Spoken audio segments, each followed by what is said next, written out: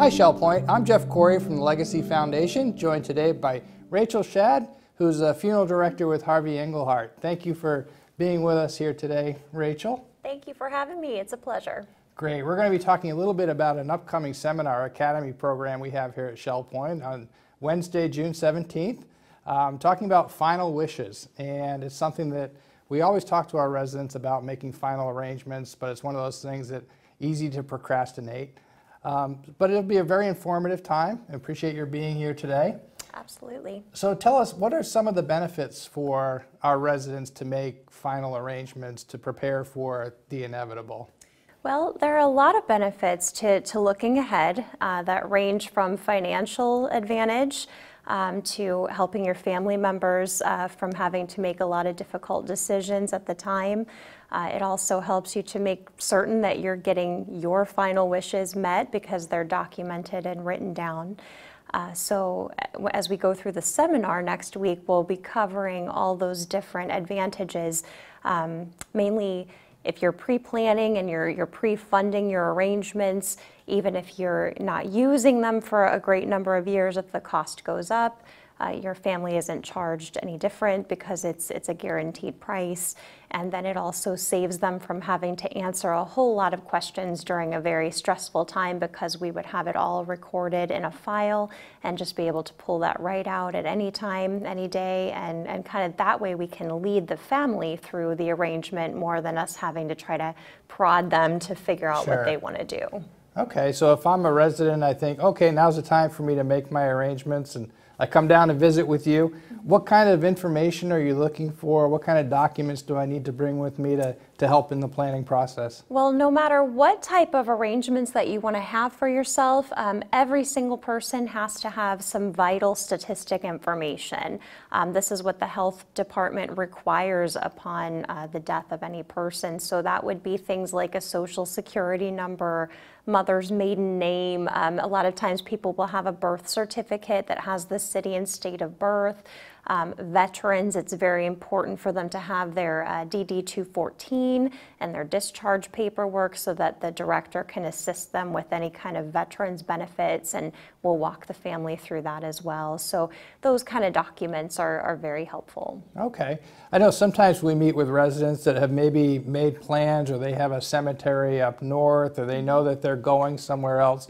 And you work with funeral homes up north to coordinate the process again, when that time comes. Tell us a little bit about how that works. If someone maybe has, plans to go back up north, how does it work with you at that time?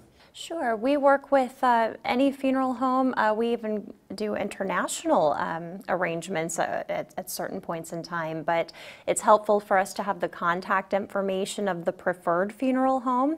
If a family is struggling to find a funeral home out of state, they don't really know exactly who they want to work with, we can help to get an affiliate or help get a reputable funeral home that we can work with at that time as well. So that's a good thing to have planned out ahead of time as well, because it's another thing that saves the family from scrambling to try to figure all of that out. So cemetery paperwork, if there are plots and locations and exact coordinates of that, it's helpful to have, because a lot of times when we call to set all of that up, they're looking for that. Or if it was originally purchased under a different name, like a mother's name or something like that, we would need to have that. Okay.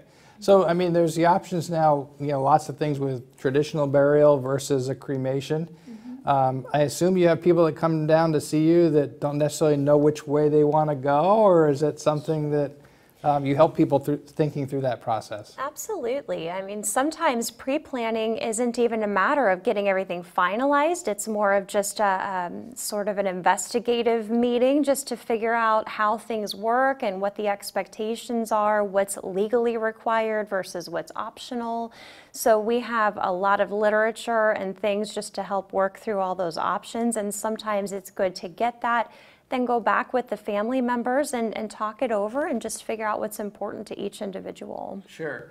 And you always at our seminars talk about veterans benefits. I think that's something you'll be mentioning as well. There's some things that our veterans can benefit from as well. Absolutely. We strive a lot to take very good care of our veterans. We do appreciate their service, and realizing that we are very close to the Sarasota National Cemetery. Although we would coordinate a burial of ashes or a casket at any national cemetery in the country, we like to be there to help our veterans understand what's available to them, what's covered and cost-wise with that.